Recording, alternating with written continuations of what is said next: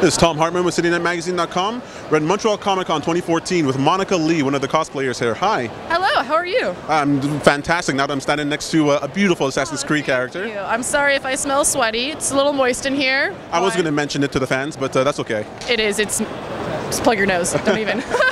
So tell us a little bit about yourself. How did you end up behind here with a line of fans? I started cosplaying when I was 13, so it's been about 8 or so years. And I guess I love making costumes, and I like to get things as accurate as possible, and I love just crafting things. As for being a guest at conventions, as a cosplayer, that wasn't really a thing. I think it's only been the past couple of years that people, I guess, were invited as guests and became, I guess, kind of authorities on cosplay. And I think social media and internet really transformed that. Because it didn't used to be a thing that's like, can I get your autograph? Do you sell prints? Like when I first started selling prints, like no one did it, and everyone called me vain and egotistical, and now everyone's doing it. So it's really cool. Like I get to meet so many people, and the fact that I get to travel for what I love, like, it still astounds me. I'm just like, you want me to pay me to go to your what? Like I got invited to a con in New Zealand, and I was like, hell yes! Like. I don't care if I cosplay, I'll go regardless, So it's been pretty cool. These fans who are coming to see you, do they generally have something in common? Like, do they want to become cosplayers themselves, or do they just appreciate the art? Well, so I'd say it's one of two. It's cosplayers and cosplay fans, which is also, I guess, kind of a new development. So people that just love cosplay and nerdy things. So like if someone's a big fan of like BioShock, they're like, oh, I love your BioShock costume, we get to talk about the game. And it's just really cool. It's a great way to bond, And I think it's also people who want to start cosplaying, and I always try to encourage people to do it because, we love it for a certain reason, and I think it'd be great if everyone could try it. Where are you cosplaying? Me? Oh, this is my cosplay. I'm a fake professional news guy. The camera guy. That's exactly right. Oh, it works very well. Now I have to ask, because this cosplay industry has really grown over the last couple of years. Industry now, isn't that weird? Really is. Because the fact that cosplay can be called an industry is just, that didn't exist, So I think it's in such growing pains right now, and it's such a transitional phase going from being a small community to now, there's TV shows and there's guests at conventions and people sell things like for cosplay. It's just like, it's so bizarre. Right. Yeah. Well, my two-part question then would be, where do you imagine cosplay might go in the next 5 years? How might it evolve? Oh my God, you gave me a stumper. How would you hope that it would evolve? Ideally, I'd hope it'd be one of those things that everyone could take a part of, and that maybe there could even be cosplay-dedicated conventions, because cosplay grew as, I guess, a facet of conventions, and so not everyone takes a part of it or sees it. But I think it'd be awesome that more people can take part of it and can join in it, and even big companies can embrace it. Like video game companies are now embracing cosplayers to represent their games and represent them and stuff. And so I think it'd be cool if the professional world could kind of embrace us too.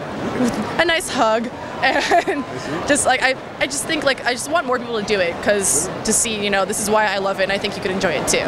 Well, personally, I'd love to see more cosplayers take on more individual characters where you create your own. Oh, for sure. Yeah. Have you ever thought about that before? The reason I do it is because I love to show my love for video games and anime and various movies and stuff. So I've kind of played around with it, but for me, my way of expressing my love for video games is hey, I cosplay this, thanks, Excellent. And so that's why I like to do it. All right, so do you have any advice for people who want to get into it? That first step, stepping outside of the house, inside their costume, for sure. About choosing their costume or making their costume or buying it. Do you have any advice for someone who wants to start? Advice. Well, let's hear it. Well, first I always tell people to use Google, because nowadays it's actually extremely easy to become a cosplayer, or start your first cosplay, because people put out tutorials and resources everywhere. It's there's wig stores where back in the day, it used to be hard to find those kind of things. And so I always tell people, the more you talk about it and hype it up, you might scare yourself. So I think if you just try it and get a feel for it, that you're doing it, whether it be, you could buy it, if you buy it, you're a cosplayer, if you make it, you're a cosplayer, as long as you're I guess, wearing and embodying that character like you're cosplaying. So I always tell people not to be afraid and to always just like go for it, because you'll love it so much and you'll have so much fun and you'll meet so many like-minded people. Like, I know the draw for me was this kind of like, oh, no one understands me kind of thing, you know, and then I got there and I was like, oh, these guys get me, you know. And it's such a nostalgia factor, and it's really overwhelming kind of to find people like-minded people. And I think that's why cons are so great, because everyone can kind of get together and bond in their nerdliness. All right, excellent. So just a couple of quick fast questions for you. Sure. Let's say you were in an interview and you had to describe yourself in 3 words. So what Christ. 3 words would you assign to yourself? Oh my lord, foodie.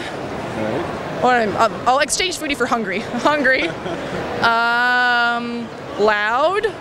And sarcastic, maybe? I'll take that. I don't know. There's too many words to describe me.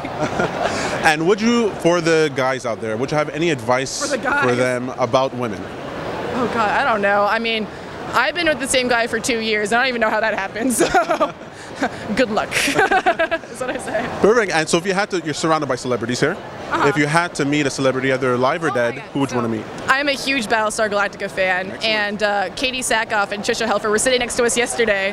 And they moved them, which I'm very sad about, but there was a second where Katie Sackhoff looks over, she's looking at my pictures, and I'm like, Starbuck is looking at me, what do I do? And I was just like, hey! And it was a whole thing. But I mean, everyone here is super cool. Like, Patrick Stewart's super awesome, so if you guys aren't here, you should be. Excellent. And so for yourself, my last question is for Yes. yourself for the next couple of years, where do you envision yourself? Well, I'm a full-time student at Georgia Tech, majoring in industrial design, and so ideally, if and when I graduate, I hope and I should have a job at Blizzard Entertainment, which is a video game company in Southern California. So I guess I'm moving from Atlanta to California. That sounds so exciting. Yes, so I'm super excited to finish school so I can go do that. Excellent. So where can we find out more about you? Google me, Monika Lee. You'll find, I'm on the internet, you know, that's where I live. Excellent. This is all a figment. Perfect. Well, thank you very much for your time. Thank you, sir. I'm excited to see your cosplay. And you know what? Next year, I'm really going to live it up. Yeah. This is Tom Hartman with CityNet Magazine. Thank you for watching.